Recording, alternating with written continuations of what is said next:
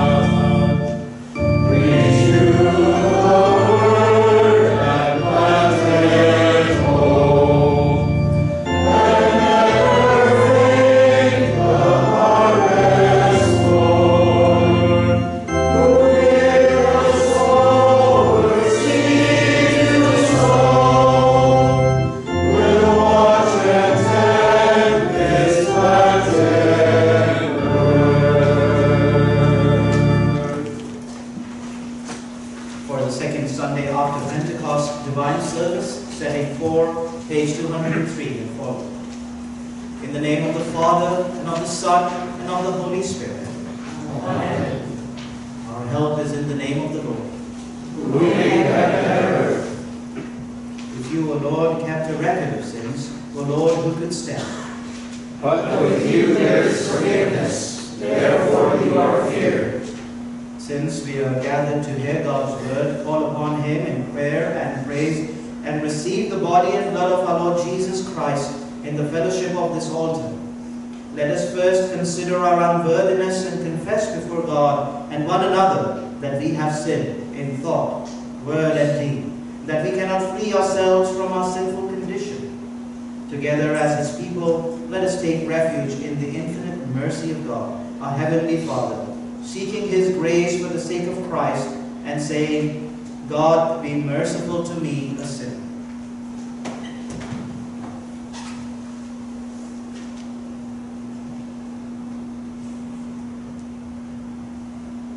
Almighty God, have mercy upon us, forgive us our sins, and lead us to everlasting life. Amen. Almighty God, in His mercy has given his Son to die for you, and for his sake forgives you all your sins. As a called and ordained servant of Christ, and by his authority, I therefore forgive you all your sins, in the name of the Father, and of the Son, and of the Holy Spirit. Amen. Our appointed psalm for us is Psalm 81, verses 1 to 10. We shall speak it responsively, whole verse by whole verse. Psalm 81, verses 1 to 10.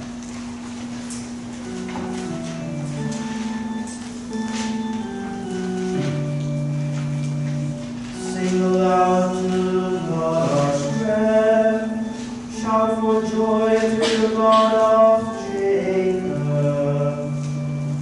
Raise the song, sound the tambourine, the sweet lyre with the harp.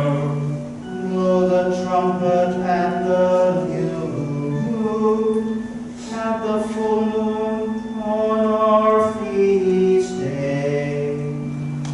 For it is a statute for Israel, a just decree of the God of Jacob. He made it a decree in Joseph when he went out over the land of Egypt. I hear a language I had not known. I relieve your shoulder of the burden, your hands free from the basket. In distress you called, and I delivered you. I answered you in the secret place of thunder. I tested you at the waters of Meribah. Hear my people while I admonish you. O Israel, if you would but listen to me. There shall be no strange God among you. You shall not bow down to a foreign God. I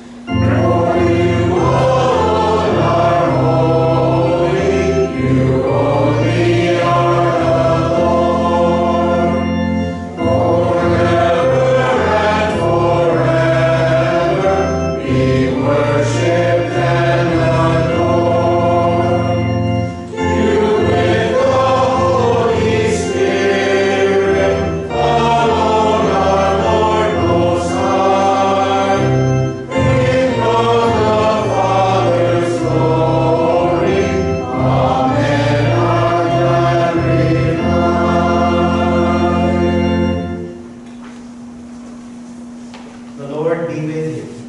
And also with you. Let us pray. Eternal God, your Son, Jesus Christ, is our true Sabbath rest. Help us to keep each day holy by receiving his word of comfort, that we may find our rest in him, who lives and reigns with you and the Holy Spirit, one God, now and forever. Amen. Please be seated.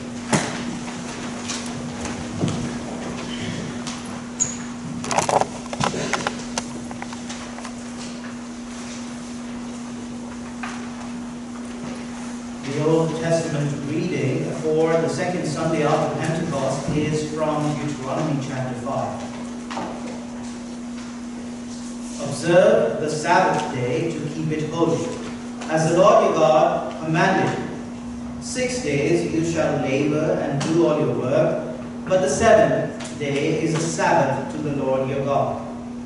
On it you shall not do any work.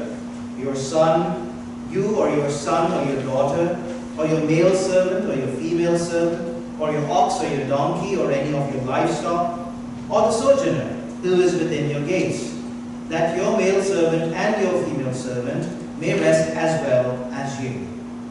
You shall remember that you were a slave in the land of Egypt, and the Lord your God brought you out from there with a mighty hand and an outstretched arm.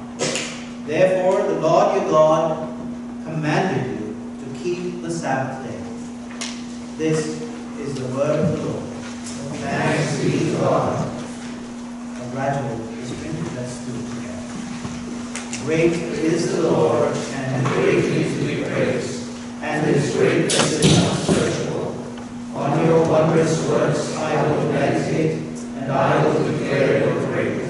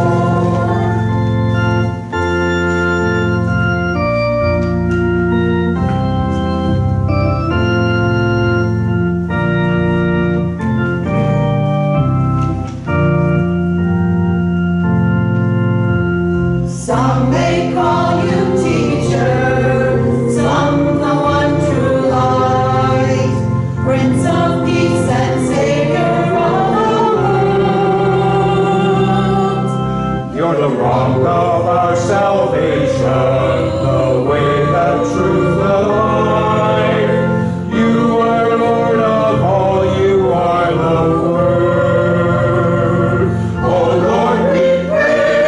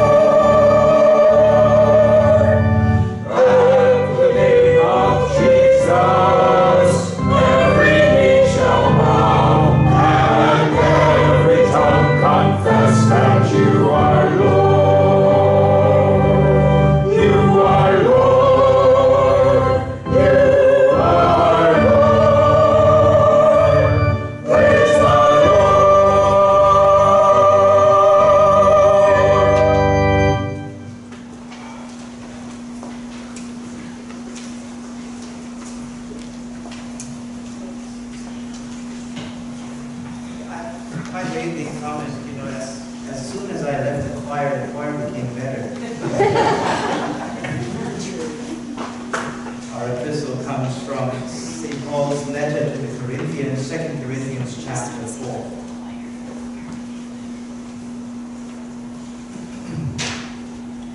What we proclaim is not ourselves, but Jesus Christ as Lord, with ourselves as your servants for Jesus' sake. For God, who said, "Let light shine out of darkness," has shone in our hearts to give the light of the knowledge of the glory of God in the face of Jesus Christ. But we have this treasure in jars of clay, to show that the surpassing power belongs to God and not to us. We are afflicted in every way, but not crushed, perplexed, but not driven to despair, persecuted, but not forsaken, struck down, but not destroyed, always carrying in the body the death of Jesus, so that the life of Jesus may also be manifested in our bodies. For we who live are always being given over to death for Jesus' sake, so that the life of Jesus also may be manifested in our mortal flesh. So death is at work in us, but life in you. This is the word of the Lord. Thanks be to God. Please stand.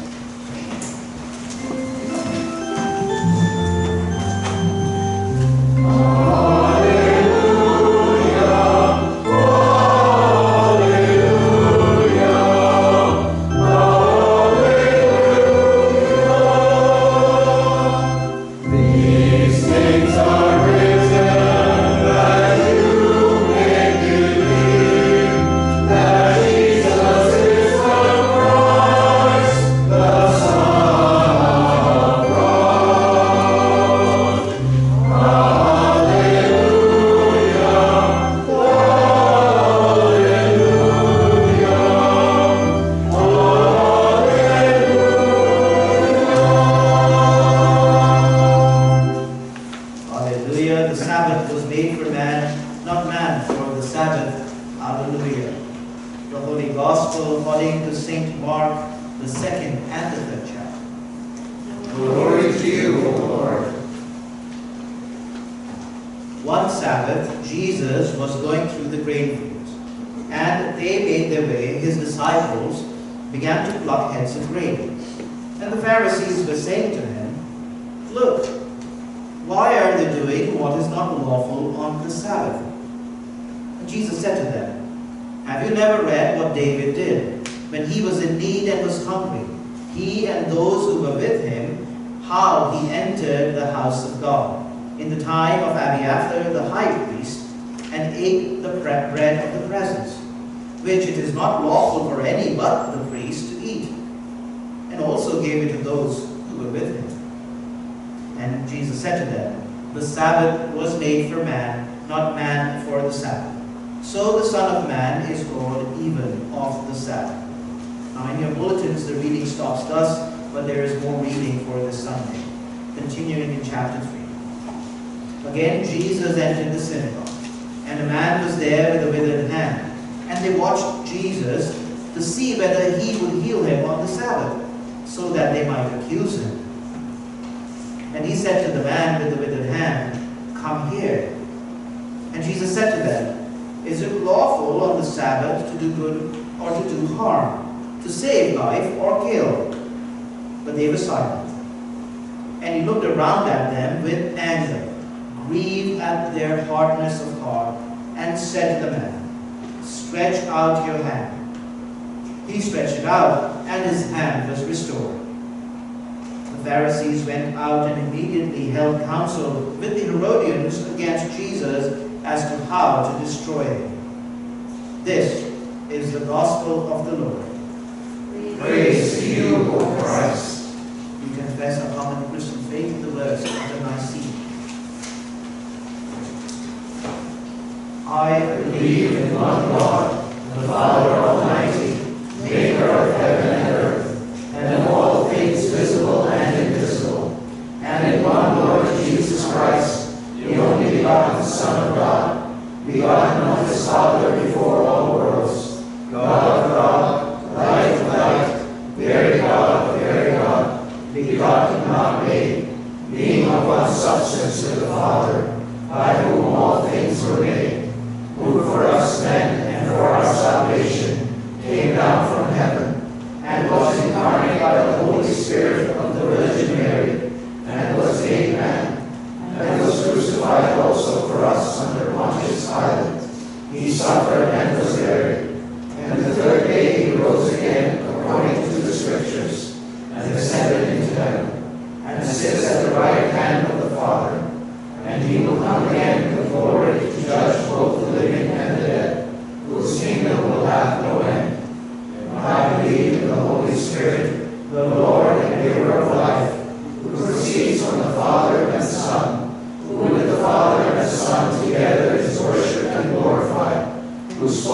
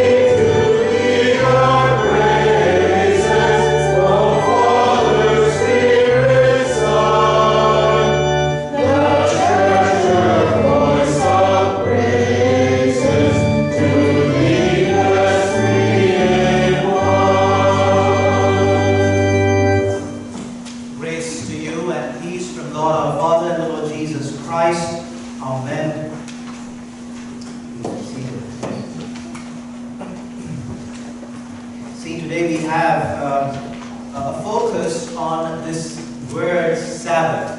And so my sermon is titled, Jesus, the Lord of the Sabbath. Now, in the book of Genesis, it describes that God created all things in 6 days, and man, the epitome of his creation, on that penultimate day. You will note that it is 6 days, not 6 periods or 6 intervals, but 6 days, evening and morning, the biblical day. And then, on the 7th day, God rested. See, I asked one of our confirmands, a young little child, and I asked him this question only last week, not really realizing that this is going to be the reading. I asked him, so do you think God needed to rest? He actually got it. He said, no, not really. I don't think so God needs to rest. You see, I'm always impressed at how quickly and how wonderfully little children get these things. And so then I asked him the next question. Well then, why did the Lord create the 7th day of rest? He said, for us. That is true. He created the 7th day of rest for us. See, the entire world all over is ordered to a week of 7 days, with a holiday or a holy day of rest put in. And so the Lord Jesus again emphasized the Sabbath was created for man and not man for the Sabbath. And it is wonderful that God has actually invited us all into his rest. And this invitation is more than that. It is not just rest from your labors, but it is also time to reflect on his word. Above all, that before you leave here, you get the central idea of the Sabbath rest, which is to receive his forgiveness in order to strengthen our faith in him. We will all come back to that again. But of course, there are a lot of people who have a very myopic view of leisure or break.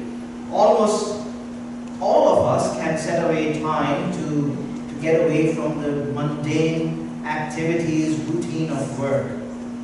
Some of them can make it as entertainment. Some can look at it as hiking or biking or some other vacation. Of course, in their own right, all of us need a holiday. All of us need a time away from our regular routine. And that is good for you. But we have to wonder if in our current culture of excess, in our sleekness that we have grown to, if we have taken it too far. And let the wise discern it for themselves. You see, in the Gospel of St. Luke, in the 10th chapter, our Lord commends Mary and not hard-working Martha.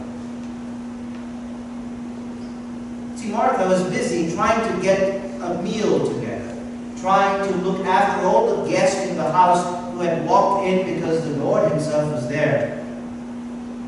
But Mary doesn't do any help. The Lord should have actually rebuked her and said, well, why don't you go and assist your sister? But the Lord commends Mary. Why do you think that is? See, Mary understood what the greater part of the service was. She knew that this was the moment that the teaching and the preaching of the Word himself, now a house guest, was going to come to her. So Mary delighted in the fact that Jesus was in her own living room, and nothing could prize her from the feet of the Lord, because she knew that he alone could guide her into the way of truth, that he alone could talk about this work of creation and redemption that would soon become evident as soon as Jesus opened his mouth. And so she never left the Lord's side. And the Lord recognized it and commended it. See, in the Old Testament, again, God set aside that 7th day as a day of rest for his people to worship, to ponder over the goodness, the power of God in the work of creation. But with the Lord coming, as the writer of Hebrews reminds us, he says, in these last days he has spoken to us by his Son. And so we get, even in the Gospel account from Mark, the continuing work of creation and also redemption. The man with the withered hand is granted healing by Jesus. He continued to work, bringing deliverance not only from sickness, but also from a poor understanding of the Sabbath. He brings deliverance and healing, life and movement to a palsied, dead hand. Imagine if you were forced to use just the one hand. Everything would be tougher. I'm not sure if they had snap-on buttons or even Velcro. Try putting on your laces. That would have been a task too. But the Lord recognizes not just this need of physical healing, but also the need for a healing and a need for the forgiveness of sins. You see, healing in the New Testament is always a lesser miracle. It is still a miracle, we are not denying that, but it is a lesser miracle. The greater miracle is that the Lord invigorates faith towards Him. Faith toward the capital R Redeemer of the world. That is the greater miracle.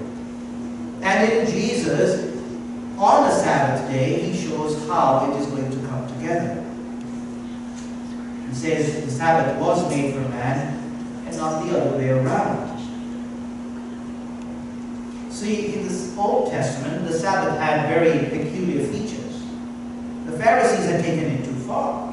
They said if you travel more than 2,560 steps, you've broken the Sabbath.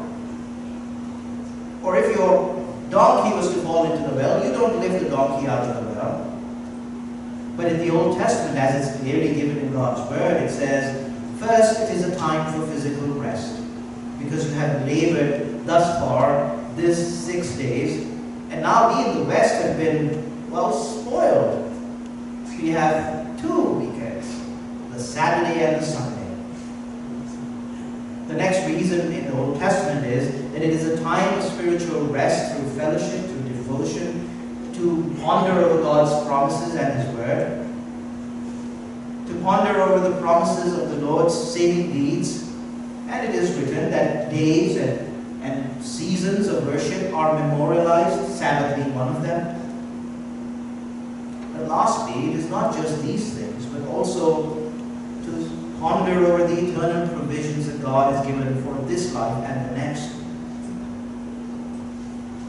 And yes, we are all kind of in this rat race, especially in the West, yes, everywhere now. We are in this rat race to somehow get more, to earn more, to have great retirement, all of that. And those are good things to work for, but not at the cost of pondering over God's Word.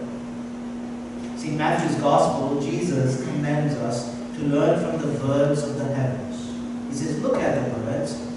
They neither sow nor they reap, and yet your Father in heaven cares much more.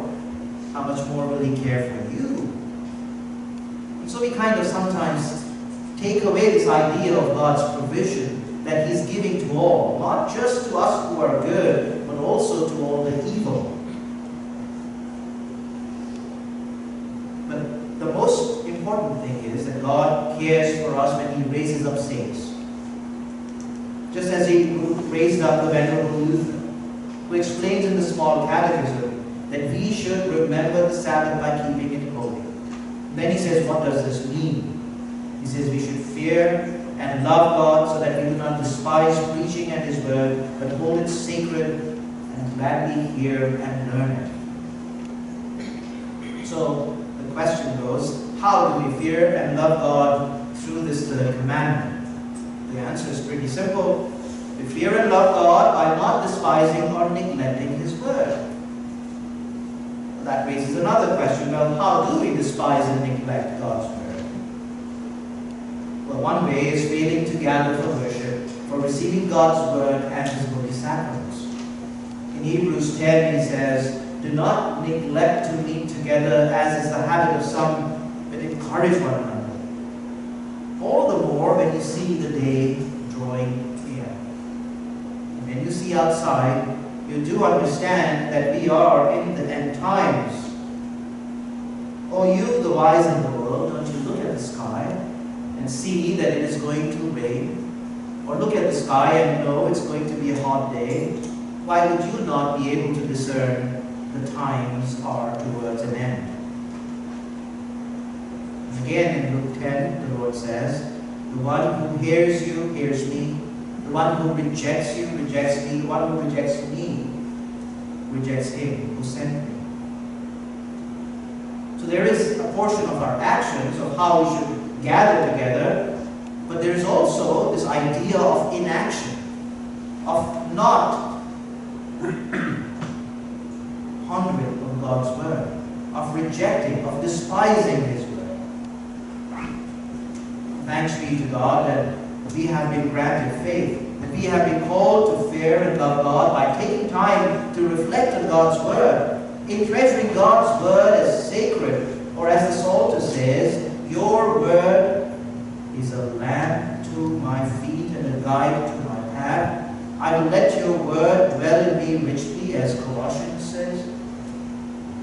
It's not just reflecting, but devoting.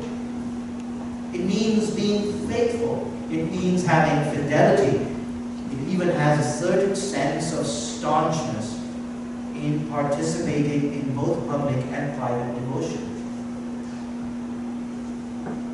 See, now as to the significance of this Sabbath. We are told no longer to celebrate the Sabbath. In that sense, we are no longer under judgment on matters of eating, so we can eat anything. We're not in judgment over matters of drinking, not that we become drunks. Definitely, we are not under judgment on matters of the Sabbath, as St. Paul explains. But I want you to take, if anything, this back, about what does the Sabbath mean for us today. Yes, the Sabbath is physical rest, but that you come to this realization that all the laws of God, which are righteous and good for us, Jesus came to fulfill. In Jesus, you have rest. And especially in the third commandment, that you have rest from this impossible task of seeking security, of seeking righteousness, of seeking your salvation through your own efforts. So Jesus urges you, just as he urged the disciples, just before the miracle of feeding of the 5,000. He says, come away to a desolate place and rest a while. And so that is why Jesus invites you to come to church, where he still serves you with his word and his sacraments. For as many as who have entered this rest have rested from their works, just as God himself has rested from his. Jesus is the Lord of the Sabbath. And the Sabbath was a sign pointing to the Master, even Jesus our Lord. The only one who is able to give us the greater Sabbath, a spiritual rest from the burden of sins. See again, as we go back to that miracle on the Sabbath day, God did not rest in the way we think of it. The little confirmand got it quite easily. He understood God is not a God who stops listening to us. He's not a God who's gone on a vacation and just doesn't bother us. No, we see the Lord Jesus healing on the Sabbath. But the Sabbath is that we understand Jesus now wishes us all also to rest from our labors. To put an end to all these strivings of how we are going to work out our righteousness, rather than leaning on Jesus, receiving his righteousness, receiving the salvation for which he has worked. To be engaged with his word, to carry it in our hearts, upon our lips, because it is only God's word that sanctifies everything. Last Sunday we were hearing about these burning embers that cleansed a man of unclean lips and took away his iniquity. Now the Sabbath of the Lord comes to you in burnt sacraments. Once the elements have been combined to the Word, it is a life-giving medicine. It is the medicine of immortality.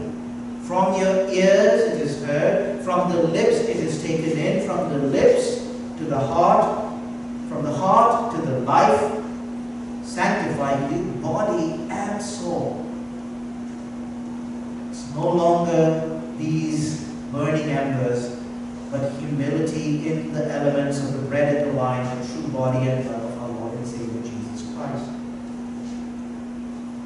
So, to be in the house, Lords, is indeed a privilege for us as Christians. Never for one moment forget that there are so many of our brothers and sisters who share the faith in the world out there who cannot even openly come for worship.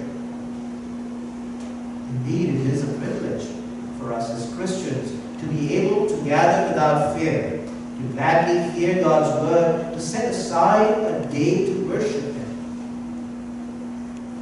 See, the Large Catechism teaches, whenever God's word is taught, whenever God's word is preached, whenever it is read, whenever it is meditated upon, then the person, the day, and even his word are sanctified.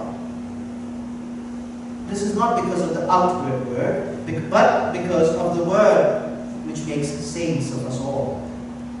So the force and the power of this commandment lies not that we rest, but that we are sanctified. So coming to church is this holy exercise, and it belongs to this day. A work is done to us by the Lord, where He makes us a holy people. And all of this is done only through God's word. In the holy name of Jesus, amen. Let us pray. We thank you, kind Father, that you give us time to hear your holy word. Grant that fearing and loving you, we may set aside our work to receive your Son's word, which are spirit and life. And so, refreshed and renewed by the preaching of your gospel, we might live in the peace and quietness that come through faith alone. We ask it for the sake of Jesus Christ our Lord. Amen.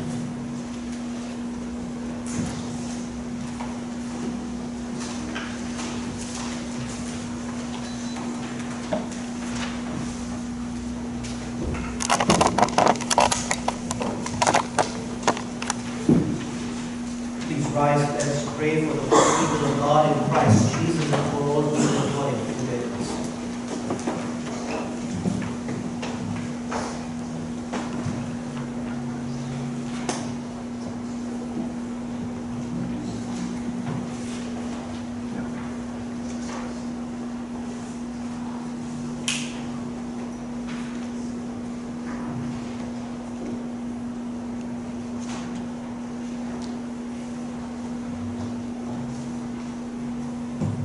Almighty God, we give thanks for all your goodness and bless you for the love that sustains us from day to day. We praise you for the gift of your Son, our Savior, in whom we have the redemption, the forgiveness of sins. We thank you for the Holy Spirit, the Comforter, for your holy church, for the means of grace, for the lives of all the faithful and just people gathered here, and for the hope of the life to come. Help us to treasure in our hearts all that you have done for us, and enable us to show our thankfulness in lives that are wholly given to your service. Lord, in your mercy, hear our prayers. Grant your wisdom and heavenly grace to all pastors and those who hold office in your church. Especially do we remember Timothy, our president, Marvin, our regional pastor, and also myself as circuit counselor, that by our devoted service faith may abound and your kingdom increase. Lord, in your mercy, send the light of your truth into all the earth. Raise up faithful servants of Christ to advance the gospel both at home and in distant lands. We especially thank you for Daniel, for Aaron, for Albert, and for Vijay, those whom you have called into holy service. Lord, grant to them ever-increasing gladness in the days of service ahead of them.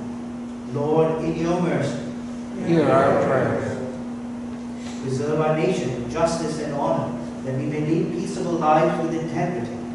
Grant health and favor to all who bear office in our land, especially Charles, our King, Mary, our Governor General, Justin, our Prime Minister, and the Parliament, the government of this province, and all those who have authority over us, that they may uphold your eternal laws and repent of all that they have done wrong.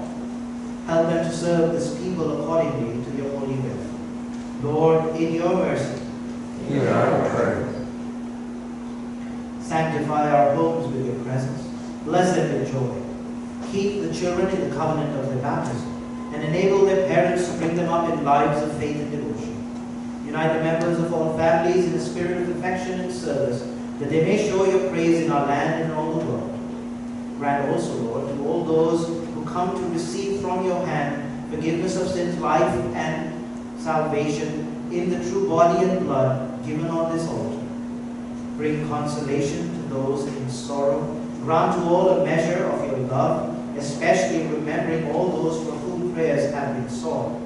Colin, Linda, Patrick, Rosie, Jordan and Jose, Ivan and Uta, Nura, Julia, Nathan, Robert and Helen, Marilyn and family, Elfie, Oscar, Liz, Herb, Julie, Annie, Renata, Les, Lynn, Joanne, Bruce, Lorna, Colleen, Emma, Itana, Renata, Jack and Shirley, Mitch, Pastor James, Luke, Beth's mother Lee and Aunt Alice, Sonia, Ruth, David, Gail, Rose, Fraser, Bev, Anuka, Pastor Boris, Renee, Kim, and all those we name now in the silence of our hearts.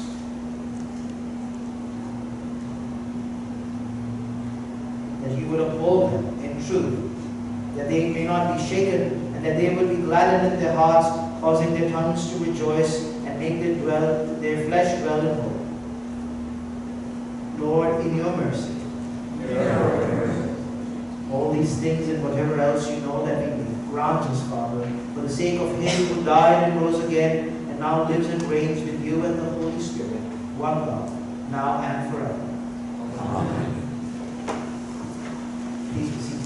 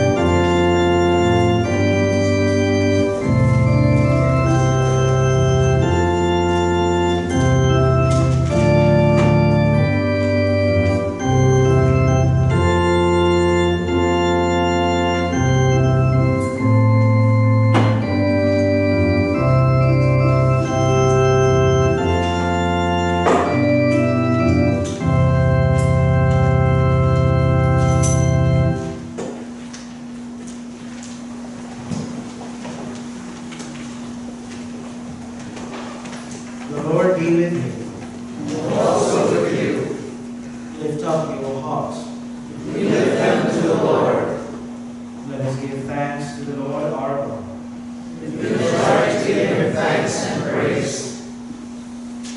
It is truly good, right, and salutary that we should at all times and in all places give thanks to you, O Lord, Holy Father, Almighty and everlasting God, for the countless blessings you so freely bestow on us and all creation. Above all, we give thanks for your boundless love shown to us when you sent your only begotten Son, Jesus Christ, into our flesh and laid on him our sin, giving him into death, that we might not die eternally, because he is now risen from the dead and lives and reigns to all eternity. All who believe in him will overcome sin and death and will rise again to new life.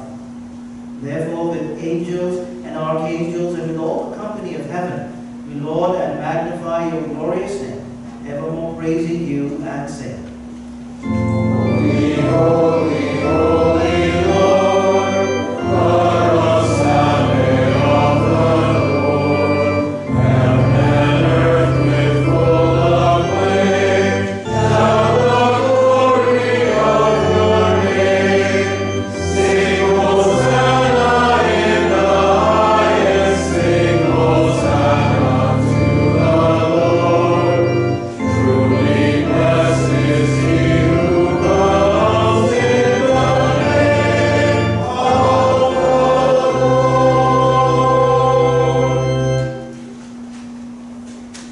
Blessed are you, O Lord our God, King of all creation. For you have had mercy on us and given your only begotten Son, that whoever believes in him should not perish but have eternal life. In your righteous judgment you condemned the sin of Adam and Eve, who ate the forbidden fruit, and you justly barred them and all their children from the tree of life. Yet in your great mercy you promised salvation by a second Adam, your Son, Jesus Christ our Lord, and made his cross a life-giving tree for all who trust in him. We give you thanks for the redemption that you have prepared for us through Jesus Christ. Grant us your Holy Spirit, that we may faithfully eat and drink of the fruits of his cross and receive the blessings of forgiveness, life, and salvation that come to us in his body and blood. Hear us as we pray in his name and as he has taught us.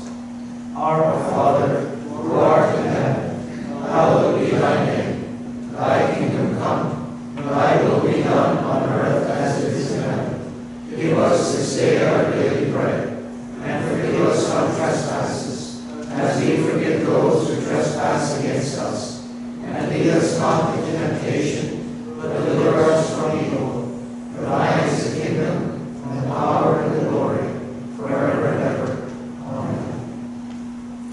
Our Lord Jesus Christ, on the night when he was betrayed, took bread, and when he had given thanks, he broke it and gave it to the disciples and said, "Take, eat, this is my body, which is given for you.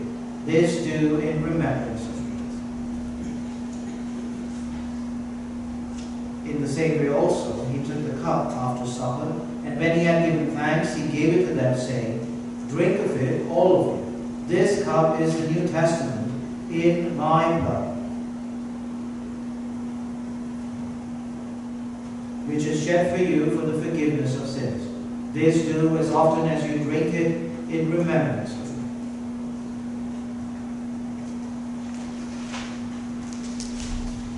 The peace of the Lord be with you always.